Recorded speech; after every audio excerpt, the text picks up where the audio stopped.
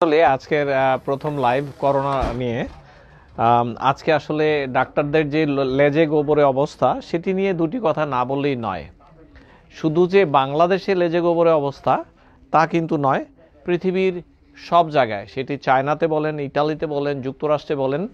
কিন্তু কি একটা কারণের জন্য আমরা বাংলাদেশের ডাক্তারদেরকে খুব সহজেই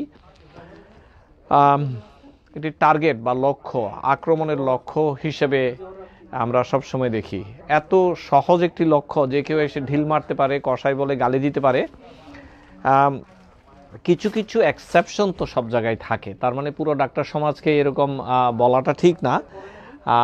আমি যেহেতু পেশায় একজন ডাক্তার, আমরা নিজেরা কিভাবে দেশের ডাক্তারদের পাশে দাঁড়ানো যায় সেটি নিয়ে প্ল্যান করছি, এবং দেশ থেকেও ডাক্তাররা আমাদের সাথে যোগাযোগ করছে, বিদেশে যোগাযোগ করছে। তো এখন এইটি নিয়ে আবার সরকারকেও গালাগালি ঠিক নয়। দেখুন, এখন যেটি সময়, সমস্যাটা কিভাবে উতরাবো আমরা, সেইটিই হওয়া উচিত আমাদের প্ল্যান। তো সমস্যা এসে গিয়েছে, সমস্যা একসাথে উতরাতে হবে, সেটি আমাদের মাস্ক থাকুক বা মাস্ক না থাকুক। আমি মনে করি যে ডাক্তাররা নিজেদের মতো করেও যদি নিজের পার্সোনাল সোর্সেও কিনে নিতে পারেন ভালোই হয়। এই সমস্ত প্রোটেক্টিভ ইকুইপমেন্টগুলো বাজারে আছে, আমি দেখেছি, চায়নাতেও যোগাযোগ করেছি, বাংলাদেশেও কিছু মার্কেটে আছে। তো যা বলছিলাম যে আমরা নিজেরা নিজেদেরকে প্রস্তুত করতে হবে এই সমস্যা সমাধানে। আমি আমার মতো একটি ছোটোখাটো ডাক্তার, যিনি ছোট একটি হেলথ সেন্টার রান করি যুক্তরাষ্ট্রে। তো এরকম পরিস্থিতিতেও কিন্তু অফিস খোলা রেখেছি। কিছু আমরা টেলিমেডিসিন নামে একটি প্ল্যাটফর্ম ব্যবহার করছি। যারা সর্দি কাশি নিয়ে কথা বলতে চায় তাদেরকে আমরা টেলিমেডিসিনেই এনকারেজ করছি। এই মডেলটি বাংলাদেশেও করা সম্ভব যদি ডাক্তার সাহেবরা এইটি ওপেন করে দেন। হ্যাঁ, আর হাসপাতালের ব্যাপারটি আমার মনে হয় যে হাসপাতাল কর্তৃপক্ষ তো দেখবেই। আরেকটি জিনিস আমি মনে করি, অনেক ডাক্তার বিভিন্ন বড় বড় ডায়াগনস্টিক সেন্টারে কাজ করেন, এটি তো তাদের দায়িত্ব। তারা নিজস্ব পন্থায় তারা ডাক্তারদেরকে প্রোটেক্ট করবে। তো শুধু শুধু সরকারের বিপক্ষে এত কথা বলাটা বোধহয় ঠিক না। আসলে সমস্যাটা কিভাবে সমাধান হবে সেইটি দেখতে হবে, এক। আর দুই হচ্ছে, কিছু necessity is the mother of all invention, অর্থাৎ প্রয়োজনেই সব ইনভেনশন হয়। তো আসুন দেখি আমার ছোট্ট প্রক্রিয়ায় কিভাবে আমি এই করোনার প্রোটেক্টিভ গিয়ারের এক্সট্রিম এন্ডে গিয়েছি। আমি যেহেতু একজন মেডিসিন বিশেষজ্ঞ, আউট পেশেন্ট, তো আমার অফিসটা সেট থাকে, এটা আমার করোনা রুম বলতে পারেন। তো আমি আসলে দেখি, এটি একটি প্রোটেক্টিভ গিয়ার, এটি গ্লাস দিয়ে বানানো হয়েছে। এটি বানাতে আমার প্রায় $1200, বাংলাদেশি বোধহয় $20,000 টাকাও লাগবে না।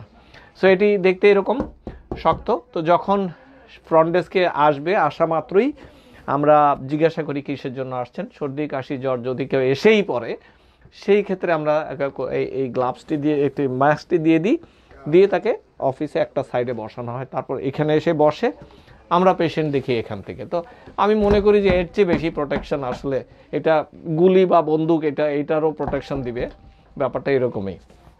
হ্যাঁ, আর এখান থেকে গ্লাভসটা যাবে, তো বড় গ্লাভসও আছে আমাদের।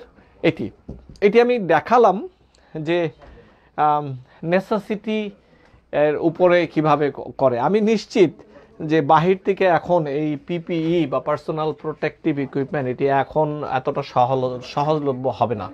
আমি চায়নার সাথে টাচে আছি। একটি সামান্য গাউন, এটি ওভারঅলের মতো, এটির দাম প্রায় $12। একজন মানুষ খুব বেশি হলে 4 ঘন্টা বা 6 ঘন্টা এটি পড়তে পারবে ডাক্তাররা। তারপরে আনতে হবে, দেশের বাজারেও অনেকে তৈরি করছেন, যদি কিছুটা বিজ্ঞানসম্মত হয় দেখবেন যে কাজে দিবে। তো আসলে আপাতত এত ফ্রাস্ট্রেশনে ভুগে লাভ নেই, এটি প্রয়োজন আছে, এই প্রয়োজন অনুপাতে আমরা আশা করি এগোতে পারবো। তো আমরা সাধারণ মানুষ থেকে আমার যেই চাওয়া যে ডাক্তারদের এই সিচুয়েশনে তাদের পাশে থাকুন। তারা যথেষ্ট করেছে, সামনেও করবে।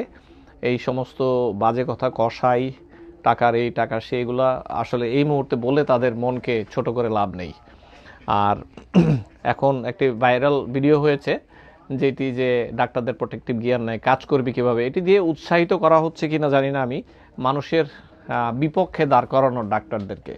যেহেতু আপনারা ডাক্তার, আপনাকে আপনার সমস্ত শক্তি দিয়েই এটি মোকাবেলা করতে হবে। মানুষ আপনাদের দিকে চেয়ে আছে।